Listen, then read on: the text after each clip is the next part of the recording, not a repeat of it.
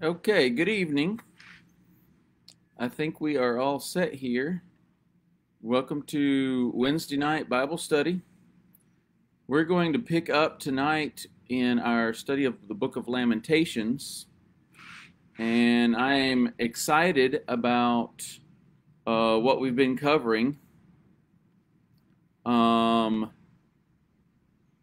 book of Lamentations is a poetic book, and it goes along with a study that I've been doing at home with my girls, with my daughter. And so the book of Lamentations is a set of 5 poems, and they're all composed probably close to the same time, and of course they all build on one another. And the last 2 Wednesday nights, we've covered the first 2 sections of Lamentations. And tonight we're going to get into section 3, which is chapter 2. So we're actually getting into the second poem. Remember that in the first section we talked about the preacher's attitude and role in speaking the truth about God, and that was in Lamentations chapter 1, verse 1 to 11. And then last week we saw the second half of that poem, verses 12 to 22, in which the city of Jerusalem herself, personified as a woman, was confessing her sin and was crying out for the justice of God. And so here today we're going to be moving towards the third section, or at least that's the way I'm dividing it as far as my presentation goes. And we're going to be dealing with the first part of chapter 2, or the second poem of Lamentations. This poem is again the preacher speaking, but his style is much more didactic, or shall we say impersonal. He is laying out a series of understandings for the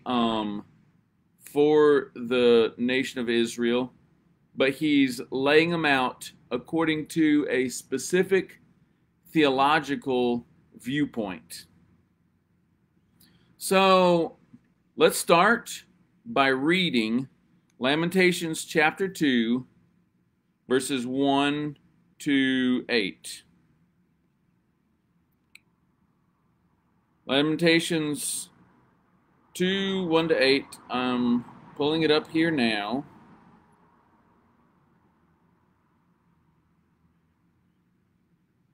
It says, "How hath the Lord covered the daughter of Zion with a cloud in his anger, and cast her down from heaven under the earth, the beauty of Israel, and remembered not his footstool in the day of his anger.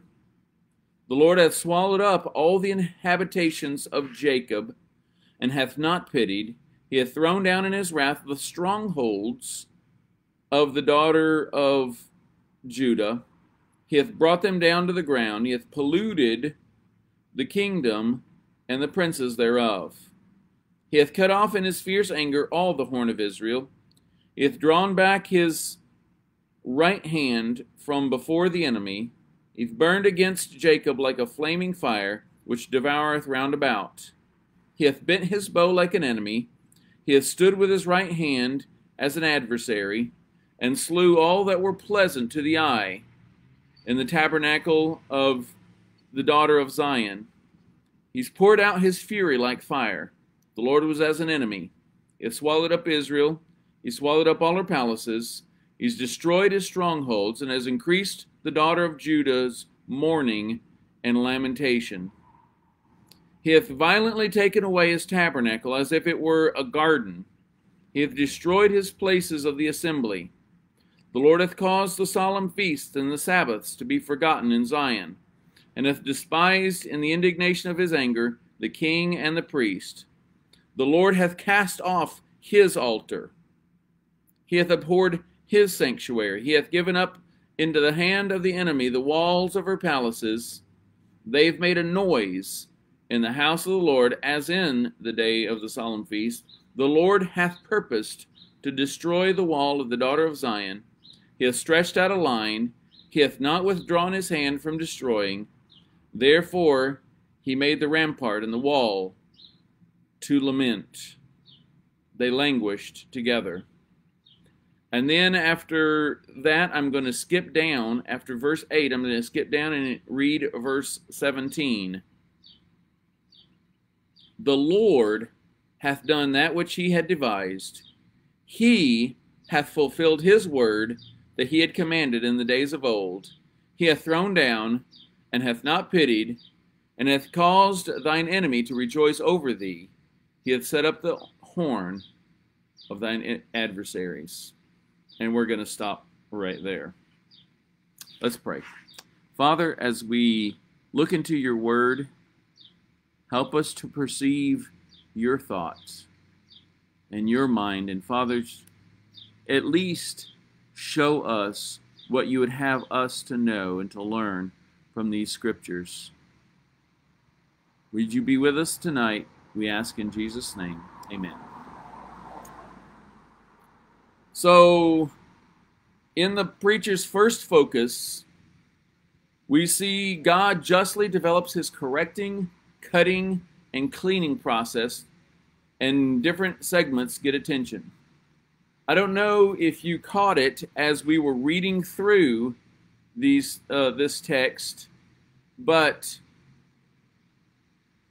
in each phrase, in each line of poetry, who was the subject of each line?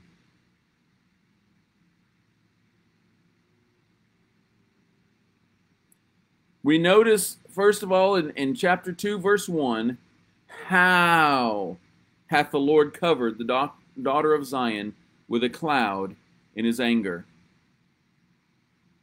We have here the same word that we started at the beginning of chapter 1 with, right? It started with aha. Aha. How? How is it possible? How could God possibly do something like this? And so the second chapter starts just with the same first word and with the same first letter, obviously, right? As he, each one of these is an acrostic and dealing with each verse being starting with one letter of the alphabet. He's starting out the first word of the first letter of the second poem, just like he did the first. How hath the Lord covered the daughter of Zion with a cloud? And then we see from there on out, it's the Lord who is acting. It's the Lord who has an active role in the way he is developing this poem. So here we see the Lord has covered.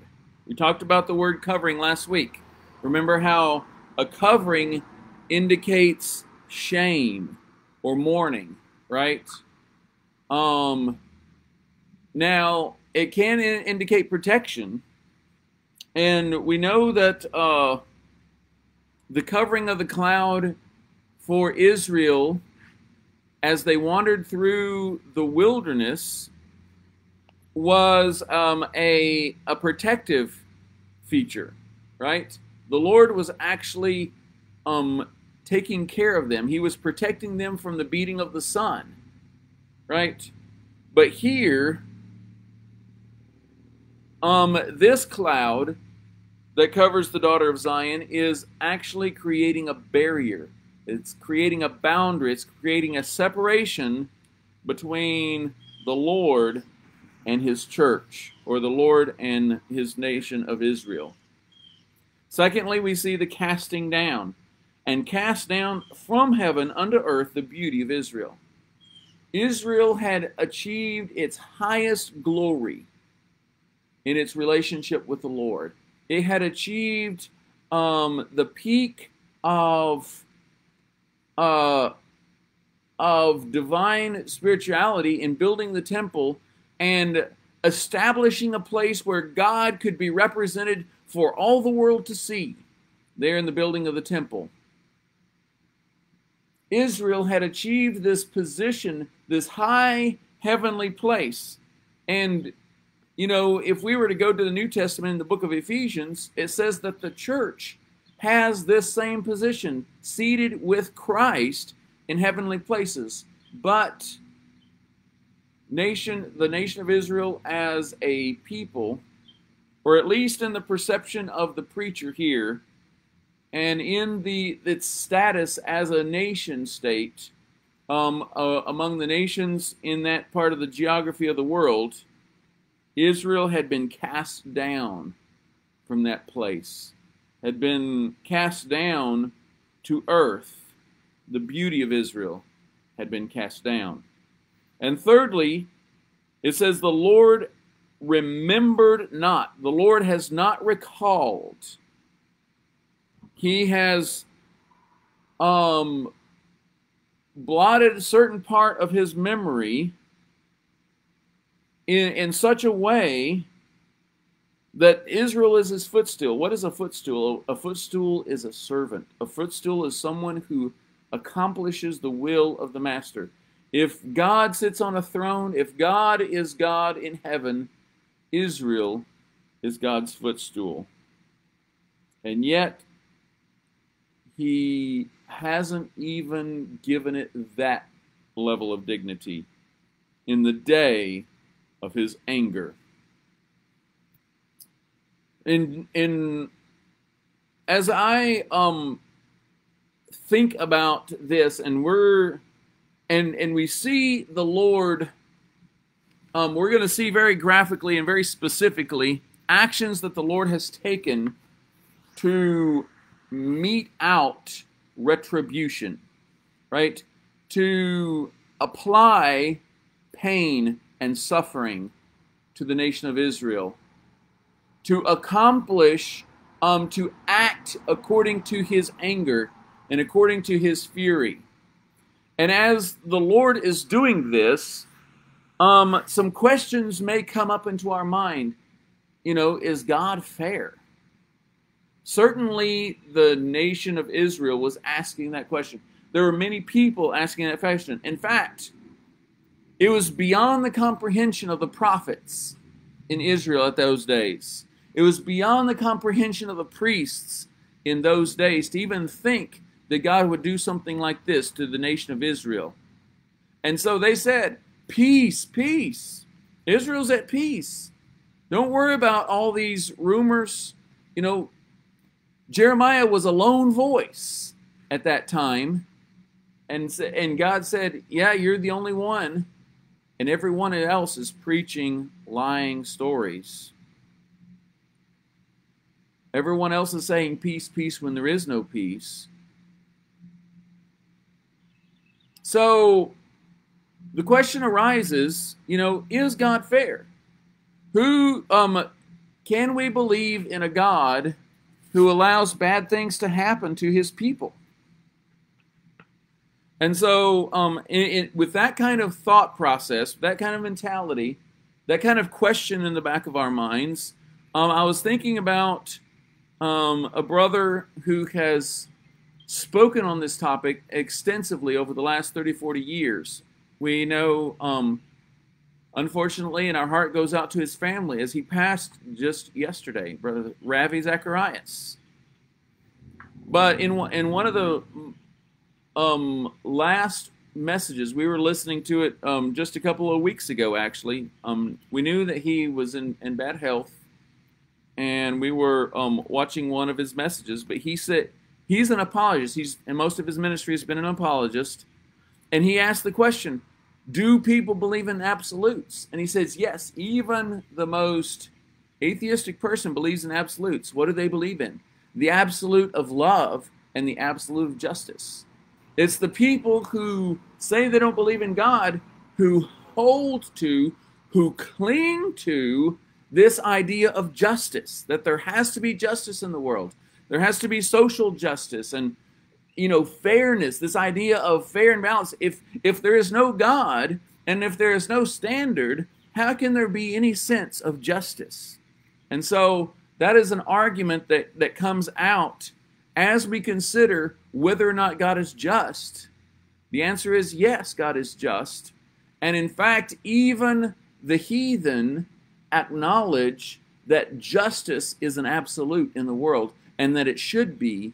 And they want to hold, even in their twisted way of thinking, they want to hold others accountable to a standard of justice. So whenever I look at these 9 verses here in Lamentations chapter 2, that is my frame of mind, is that God is just. We saw that Jerusalem professed that at the end of chapter 1, right? The Lord is righteous. The Lord is righteous. And righteous means that he does the right thing for the right motive in the right way, right? He does everything right. He does everything exact. He does everything according to his commandment, according to the law. And we see that conclusion there in chapter 2, verse 17, that the Lord acts according to his law. So as we move into our next verse, verse 2 here in our text,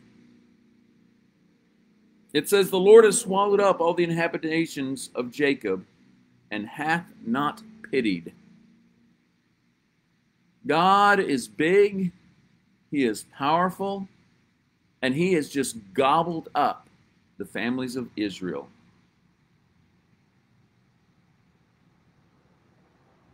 There is no pity left.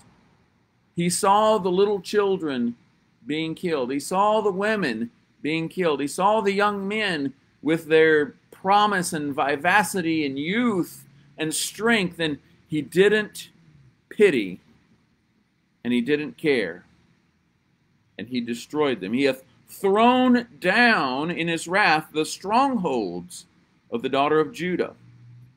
Any place that they had any kind of security in, right? The home, the forts of Judea, every one of them, any tower, any castle that you think, hey, this is a place that the enemy can't get me, any of those places have been knocked down. The stones have been unpiled. It's left an archaeological dig, right? Just scattered stones everywhere. And he hath brought them down to the ground. He hath polluted the kingdom and the princes thereof. So this is kind of an overview, right? God's gobbled up the families. He's knocked down the structures. And he has polluted, he has desecrated the kingdom and the princes thereof. Those who were of the tribe of, who were of the descendant of David.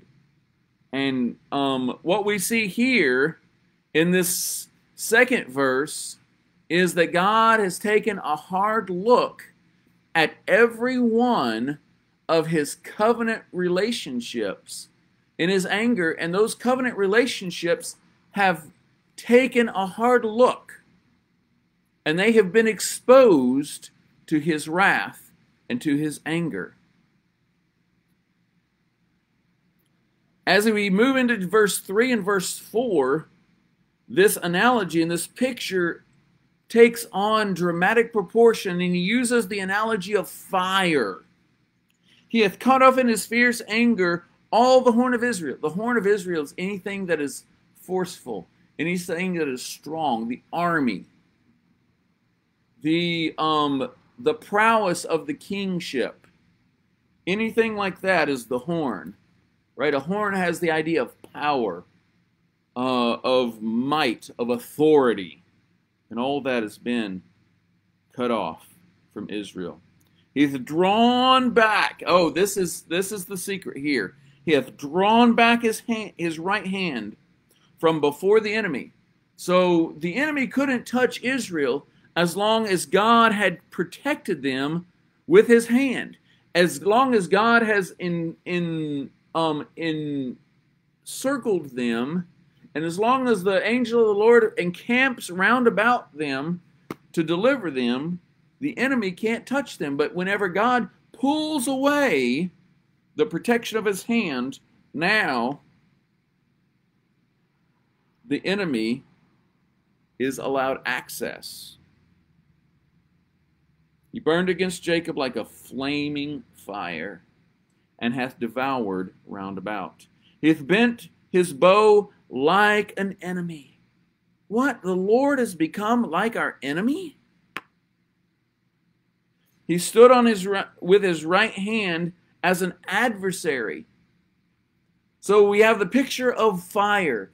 It burns indiscriminately, right? It will consume anything in its path, anything that is perishable. And that's one of the interesting points here. Anything in its path that is perishable, anything that is consumable, anything that is like paper or wood or plastic, or that has any kind of that can catch fire, any of that stuff will be consumed. Now, there's some things that may not be consumed. Even heat, even metal can melt and can be reduced because of that. But because of fire. But anything that is consumable. This brings me to, I was doing a little bit of reading here in John Owen, the Puritan theologian John Owen from 1600s, and he has a dissertation called A Dissertation on Divine Justice. And he says here, in this treatise we are to discourse of God and of his justice, the most illustrious of all the divine perfections, but especially of his vindicatory justice. Vindicatory justice. In other words, the justice in which God vindicates his law. Of the certainty of which I most firmly believe that all mankind will, one time or other, be made fully sensible, either by faith in it here, as revealed in the Word, or by feeling its effects to their extreme misery in the world hereafter. As the human mind is blind to divine light, and as both our understandings and tongues are inadequate to conceive of God aright and to declare him, hence that common and just observation that it is a terrible thing to speak of God aright,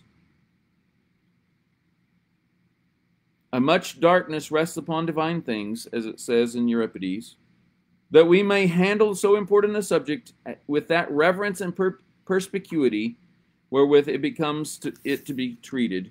We must justly depend on his aid, who was made the righteousness of God for us himself. God bless forever.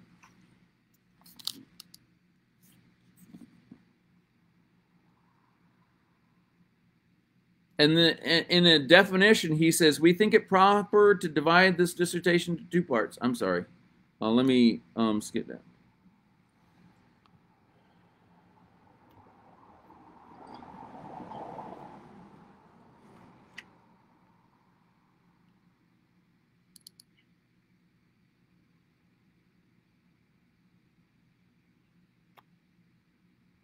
They divide. He divides the justice of God both into what is said.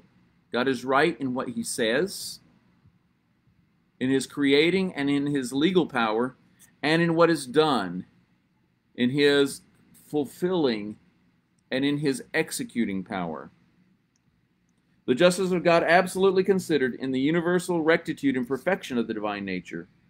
For such is the divine nature, antecedent to all acts of his will and suppositions of objects toward which it might operate. This excellence is most universal, not from its own nature as an excellence can it belong to any other being. So the fact that God is righteous isn't meaning that God is righteous and that righteousness is a perfection that God has. Now, this is an interesting concept. Please follow me here.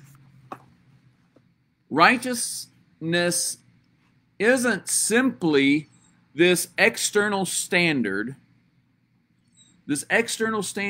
by which all things are judged, and therefore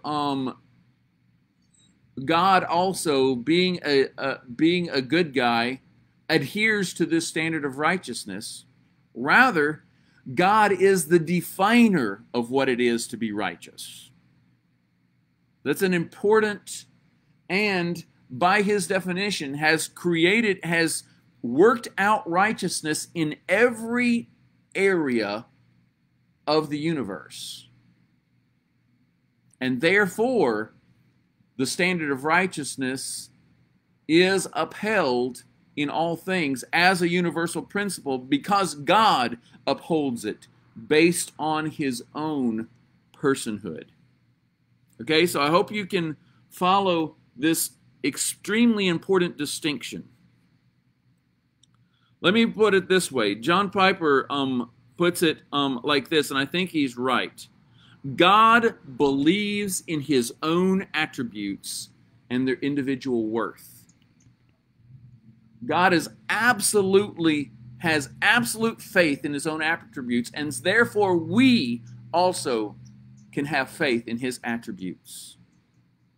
God is selfishly vindictive of his right and his righteousness.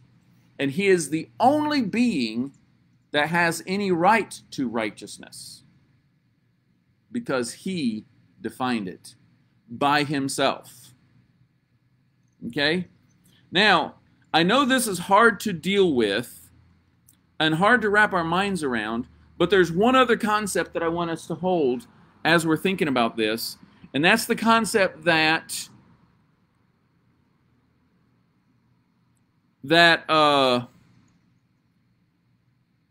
some of God's attributes seem to be compartmentalized. So we say God is perfectly righteous, and then we want to talk about God's mercy, and we're going to get there, Lord willing, in chapter 3. When we get there, we see the pinnacle of mercy, but don't let that spoiler divert our attention from the topic tonight. The topic tonight is that God is righteous. All right? That's what's presented in these verses here in chapter 2. God acts absolutely rightly, and he is right to do so, and his righteousness is universal and must be answered in every circumstance in the universe, bar none.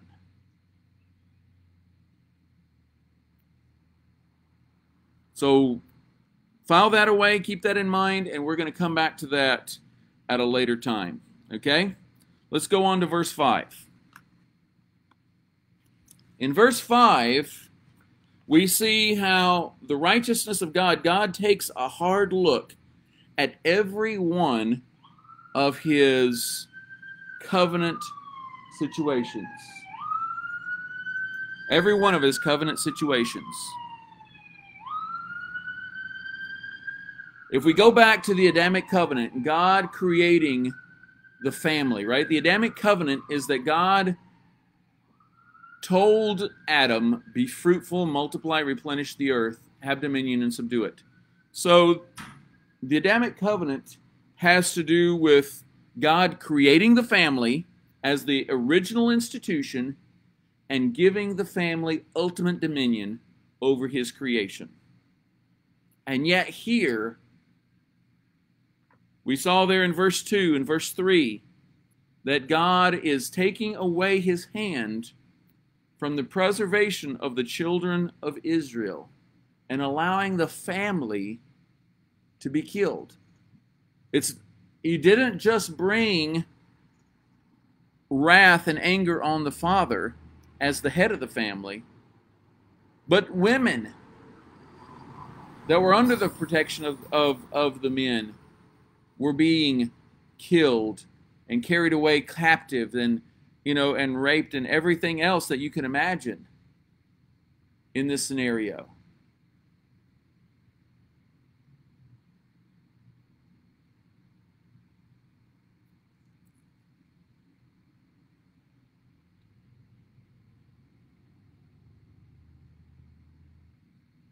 The Lord was as an enemy. He keeps reiterating this in verse 3, verse 4, and now again in verse 5. He says it again. The Lord is just like our enemy. Now, obviously, these verses are all focused on what the Lord is doing, on the Lord's action. But, as we'll see in the next verses, 9 through 16, what about man? Why is the Lord become as an enemy? Wasn't it because man himself had made himself at enmity with God through violation of God's righteousness, of God's righteous law? And of course, that is the true scenario. But in the sense of his acts, God has become an enemy. God is acting as an enemy. He is destroying Israel. Oh, back up to verse 4 again. He hath bent his bow like an enemy. There it is. He has stood with his right hand as an adversary. Again, he's using these metaphors, as and like, these words, these metaphoric words that indicate that God is like an adversary in the way he is dealing with Israel. It says, he slew all that were pleasant to the eye in the tabernacle of the daughter of Zion. If there is one place that we take more delight in than anywhere else, it's our home, right? It's with our children. It's with our wife. And God has systematically broken that down for the nation of Israel here at this point in time. He poured out his fury like fire. Fires even consume homes, even consume our most precious treasures, our keepsakes and our cedar trunks and our memory books and our photo albums.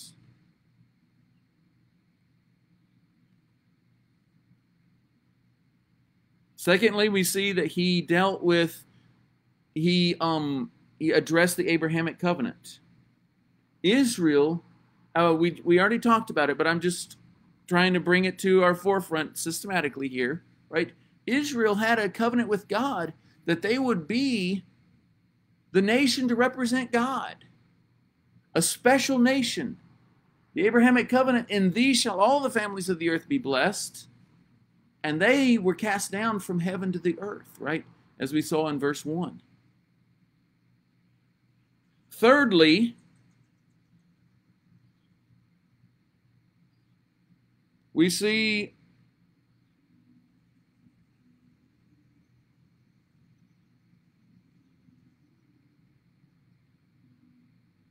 dealing with the priests, right? The priests, the Mosaic covenant.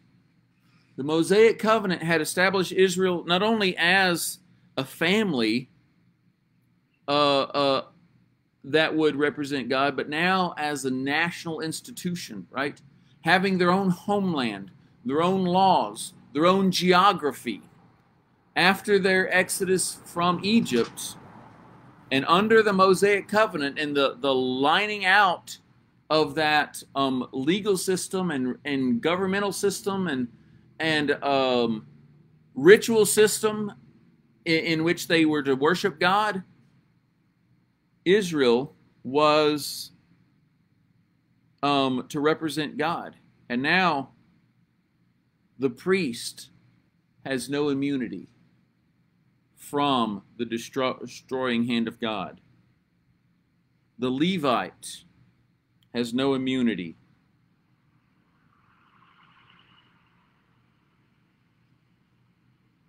He hath increased in the daughter of Judah mourning and lamentation. If you can imagine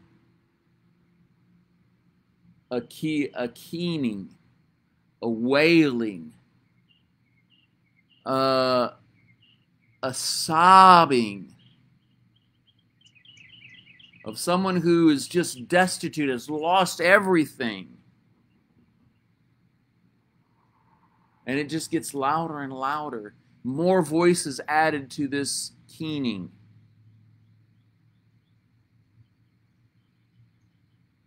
The Davidic covenant that promised that there was going to be a king to sit on David's throne forever.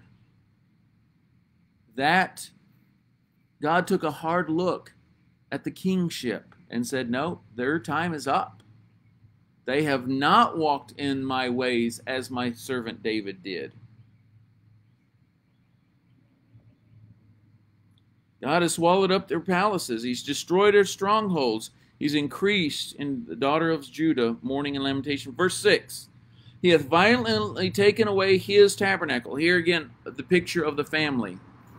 Now, this is an interesting word. This particular word, tabernacle, in verse 6, is talking about a booth. Sukkot.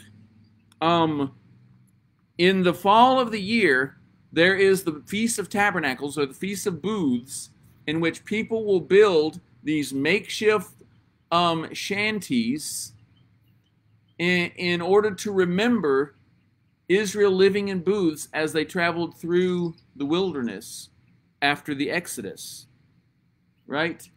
And in this particular picture, in this particular verse, verse 6, you have these fields, these agricultural fields. People would live together in small hamlets, small communities. They would go out of town. Just past the edge of town would be the beginning of all the fields. And so, the Leghorn family would have their field, and then right after that was the Hammerhead family, and right after that was, all these fields lined out on the road out of town, north, south, east, and west. And when you go to work in your field, you can't just run back to the house every 5 minutes, right? So they would actually build these tabernacles or these booths in a corner of the lot. And so they would go and they would work in the field, and then for lunch, they would take a break and they would sit under the booth in the shade and eat their sandwich and take a little nap before they get back to work. So that's the picture that's here in verse 6. It's a family picture. It's a picture of Israel living in the land flowing with milk and honey, producing it. In fact, it's God himself. This is his tabernacle. This is his booth. This is in the middle of his field, of his garden. And it says, as if it were a garden. And he is just done with it, right? He just throws it away. He's not going to spend any more time in this field. He's not going to spend any more time basking in the joy of his labors here in this garden. He's not going to spend any more time lounging in the shade with his family around him and celebrating just the joy of the greenery and the joy of the harvest and the joy of the planting and the joy of the agriculture there. He hath destroyed his places of the assembly.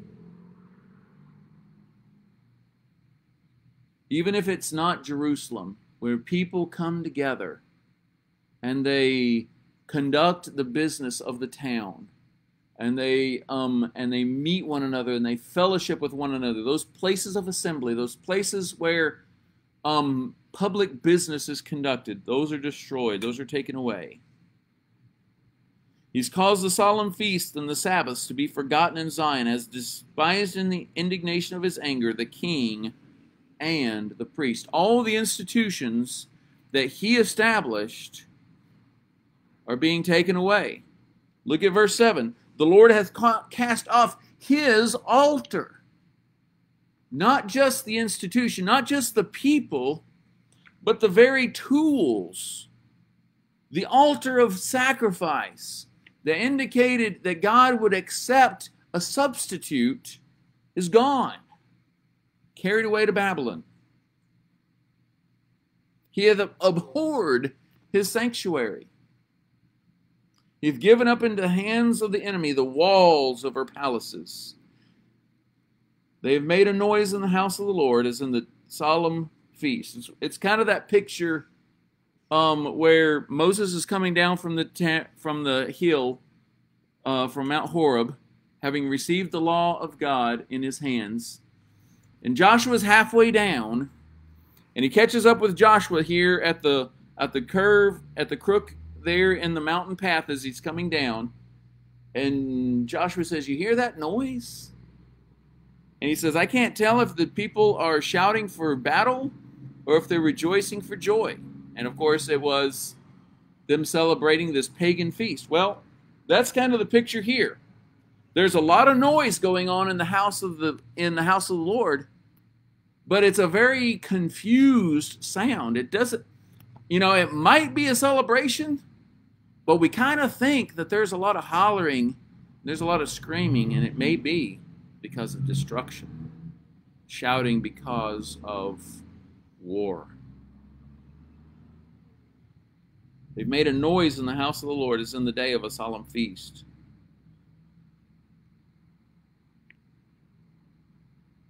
The Lord has even destroyed his own temple, his own church. Now we come to verse 8. The Lord hath purposed to destroy. This isn't a whim. This isn't a momentary reaction.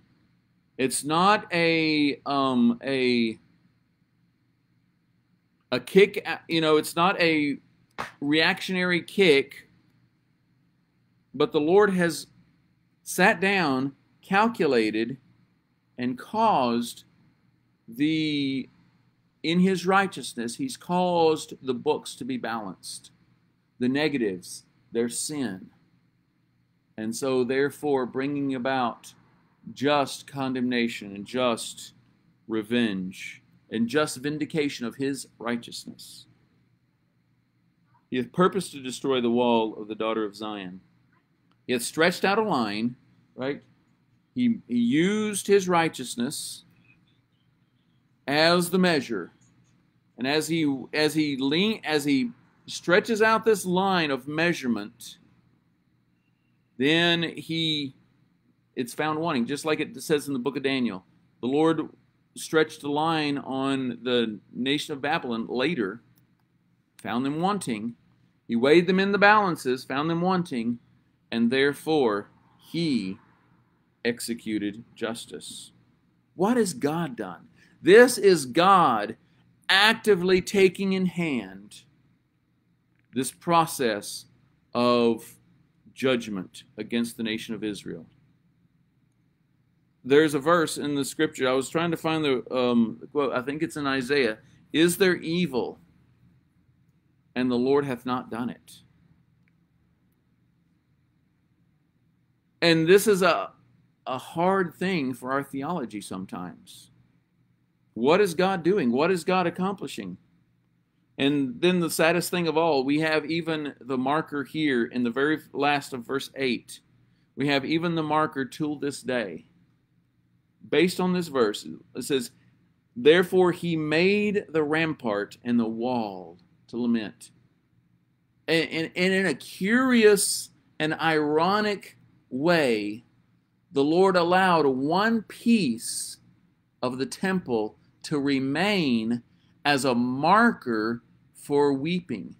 And we know that the temple was rebuilt, and then again, the city of Jerusalem destroyed again in 70 AD by the Emperor Titus, or he was actually a general at that time, but he later became emperor. So in 70 AD, Titus destroyed the city of Jerusalem and the temple. And you can even go, if you went to Rome, you can actually see the frieze there over the triumphal arch of Titus that has his army carrying out the Ark of the Covenant on their shoulders.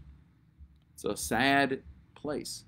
And to this day, the Lord allowed that western wall to stand and to remain. It's called, what is it called? It's called the Wailing Wall, right? Or the Weeping Wall. They languished there together.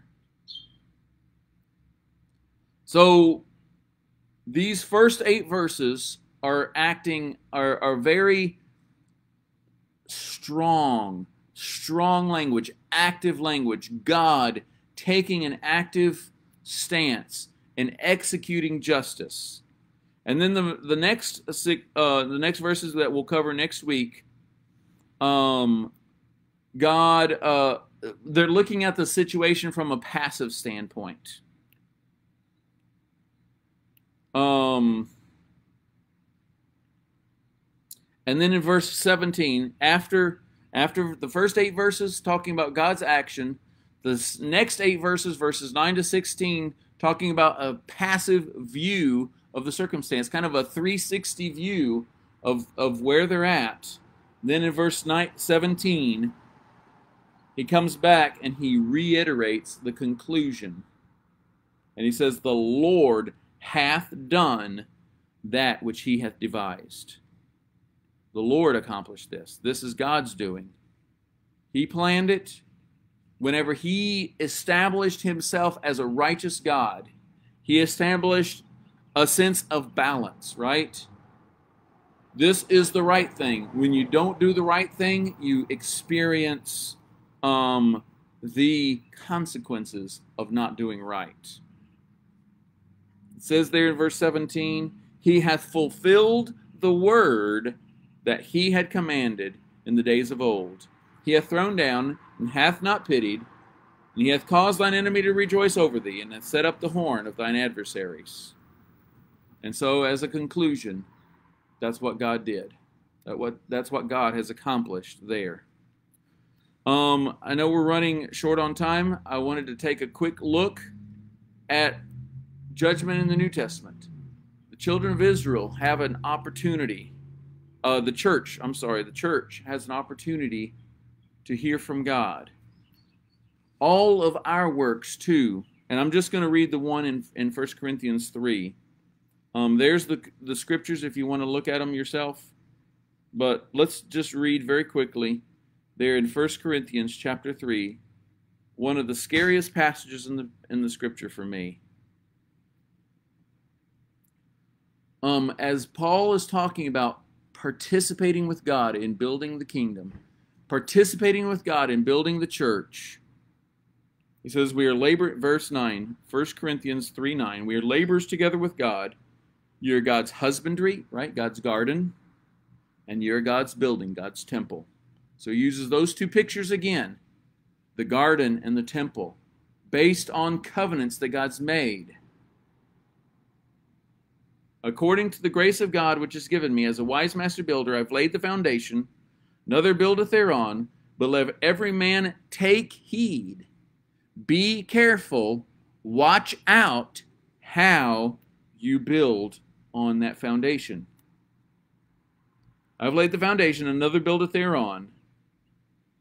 For other foundation can no man lay than that is laid, that is Jesus Christ. You see, the righteousness of God isn't just a thing, and it's not just a line, and it's not just an abstract concept. The righteousness of God is a person. It's Jesus Christ. Jesus Christ has his creating or his verbal righteousness in which he established what righteousness is. And he has his physical righteousness in which he died and paid the price. He bore the wrath of God upon himself to indicate that he was the righteousness of God, that he would receive the full outpouring of God's righteous judgment, God's righteous penalty and punishment for sin. So not only is Christ the standard of the righteousness and the creator of the righteousness, the establisher of God's righteousness, but he's also the fulfiller of God's righteousness by bearing the full brunt of the righteousness of God. No other foundation can any man lay than that is laid, which is Christ Jesus. Which is Jesus Christ. Now, if any man build upon this foundation gold, silver, precious stones, wood, hay, stubble. Going back to where we started, right? Whenever we think of the fire analogy, fire will consume what is perishable. Wood, hay, stubble. Every man's work shall be made manifest, for the day, right? As we've seen here in Lamentations, there was a day in which God exacted justice. He said, all right, that's far enough. Today, you've got to pay the piper. Now, if any man build upon it this foundation, gold, silver, precious stones, those are the things that have been purified, that have been produced through the process of extreme heat and pressure, and come out precious. Gold, silver, precious stones. For the day will declare it, because it will be revealed by fire. The fire will try every man's work of what sort it is. If any man's work abide, which he hath built thereon, he will receive reward.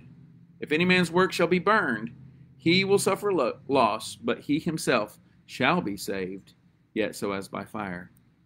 So this isn't talking about man's salvation. It's not talking about the church's salvation. It's not talking about you as a believer losing your salvation. But it is talking about, be careful how we work, that our works be constructed in Christ. And we believe that, right? We believe that whether therefore you eat or drink or whatsoever you do as in the presence of Christ, as to the glory of God, that every act that we take is sacral, is sacramental, in which we participate in and we serve Him, and we promote His kingdom, and we do His work. So as we consider the righteousness of God, may it not be a source of bitterness. May it not be a source of distance. May we not turn our back on God, but rather may it be a source of incredible security. God believes in Himself. He believes in His own righteousness, and for that very reason, He's going to uphold His righteousness by whatever means necessary. And therefore, we can trust in His righteousness. He will do what's right. And therefore, we can believe that when Christ paid for our sin, it was paid for fully, wholly, completely. And therefore, we can have confidence in His work on the cross, because He is righteous and the justifier. He is just and the justifier of those that believe in Him. Because we have confidence in the quality of His attributes, then we can have confidence in the things that pertain to us, that He will save us. We shall be saved, even as it is through fire or by means of fire. Though we pass through the fire, we shall not be burned. Though we pass through the water, they shall not overwhelm us. Right? But He'll bring us out into a luscious place. May the Lord add His blessing to this word. Let's pray. Father, as we pause and come to a conclusion, as we meditate on these principles of Your righteousness, may they flood our heart. May we be, Lord, sustained, not in our own strength or in our own merits, but in the precious and unwavering, unshaking commitment of Christ to His own righteousness. We ask this in Jesus' name. Amen. Thank you for joining. We have our live broadcast on Sunday, and the Lord bless each of you.